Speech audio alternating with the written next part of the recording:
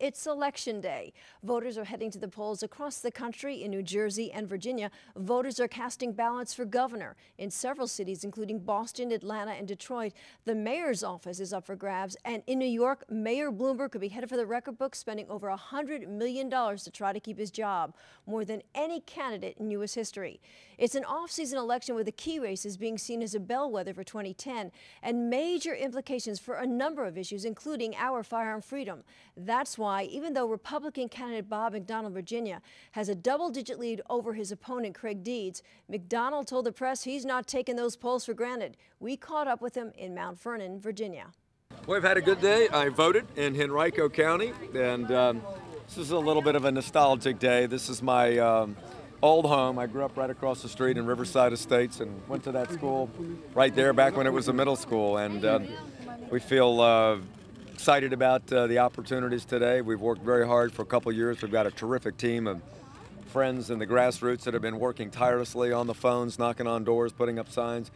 And of course the polls are all tracking our way, but the only one that matters is the one that finishes at 7 o'clock tonight. So it would be a tremendous honor to serve as a governor of Virginia. In fact, I said in my speech, growing up in an average middle-class neighborhood here in Fairfax County, I never dreamed I'd have the chance to follow in the footsteps of Jefferson and Henry, and yet I think we're close to getting that done. So it's really, really exciting for me, and I wanted to be back here today. Are you happy that Governor Palin has been making phone calls to get out the vote? Well, I didn't know she was doing that. I think some other groups have done that. I'm glad to have anybody that wants to help me out there advocating our cause. I'm glad to have her do that, but that wasn't something we did. You know, they talk about this as a referendum on the Obama administration. How do you see it? Well, I'm going to let other people, the experts, make those kinds of decisions. I'll say this. One, I decided early on that we knew that the fiscal issues that faced Virginia were the ones that voters were most concerned about. Jobs, the economy, transportation, energy prices, tuition increases, and so forth. And so I staked out early on that I was going to make the heart and soul of my campaign about jobs, taxes, regulation, and the economy. Now, I also saw that there were some things happening in Congress that I didn't think were good for Virginia, and I think a governor ought to take a stand. And so I said some of the new taxes and new regulation and bills like card check and cap and trade and unfunded mandates on Virginia businesses, that those were not good for Virginia. And so I took a strong stand opposing those, and my opponent was either ambivalent or for those bills. And I think that really has made a difference with the business community and with independent voters who did not embrace these kinds of proposals. So to that degree, I think the national climate has had some impact in the race. And you're talking about a dramatic shift. But if elected, what are your first steps, especially in dealing with the economy? Well, we're in a tough spot right now. We've cut $6.5 billion out of the budget in the last couple of years. We've got a 6.7% unemployment rate. Those are the overwhelmingly the top issues that'll face the next governor of Virginia.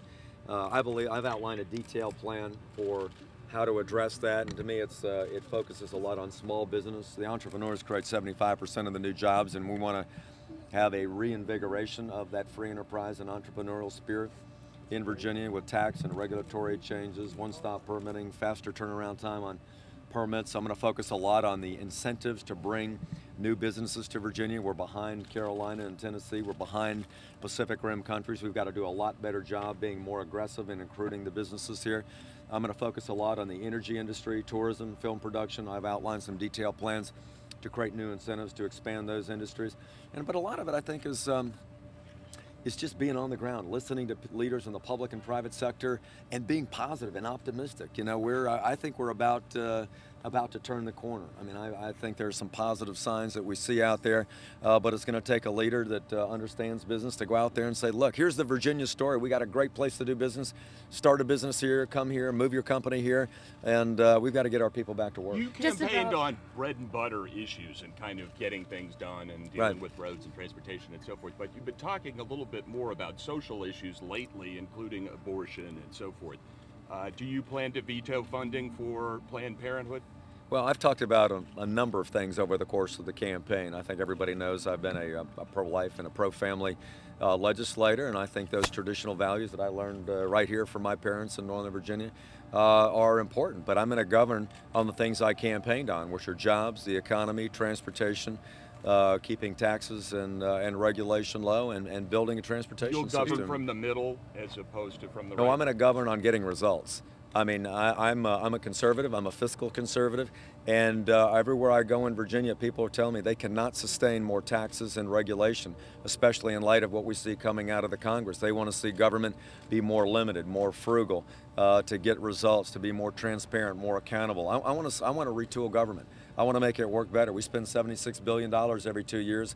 I want to see that money go a lot farther. So I'm going to be a common sense, practical, results-oriented governor. And I think that's what people expect. When you're traveling around, can you see that there's a shift, people concerned about their individual rights, their individual freedoms, things like the Second Amendment? Do you hear that from a lot of people as you're traveling around? I do. And, you know, we've been endorsed by a lot of those groups that support those individual liberties, like the Fraternal Order Police, the NRA, the Farm Bureau, that are concerned about property rights. And, you know, I believe my hero is George Washington. You know, my mom and my dad both were on the board at Mount Vernon. My mom worked there for 18 years. I've studied Washington. I think he was an incredible guy. I mean, we're standing on land that was originally owned by George Washington. This is incredible land right here. That's one of the reasons I wanted to come back today. And I read often of the labor that our founders went through in order to preserve individual liberties, and that's why they enshrined them in the Constitution and the Bill of Rights. I think those things are important, and they're important to the people, and they're important at every level of government to protect those. So, yes, I intend to be a supporter of all those constitutional freedoms. Last question. We're just about halfway through the day. Turnout low in some areas. It's hard to know what's happening statewide. It could be the wild card in this race. What do you say to voters out there right now? Well, I say to them that I love public service. I've been doing this for 33 years as an Army officer, a prosecutor, a legislator, Attorney General. I've got 5 children that are living here in Virginia that I will work hard for them and for their kids and grandkids to make sure we've got a brighter future. And if the people of Virginia are kind enough to hire me, I will work tirelessly to grow jobs, to turn this economy around with small business and entrepreneurship, and uplift the highest ideals that this state has put in place for many years. This really is the cradle of democracy, the birthplace of presidents, many great things that have been said about Virginia. I love and cherish this state, and I want to see a brighter future for all of our people, and I'm going to get right to work tomorrow if I'm fortunate to be elected.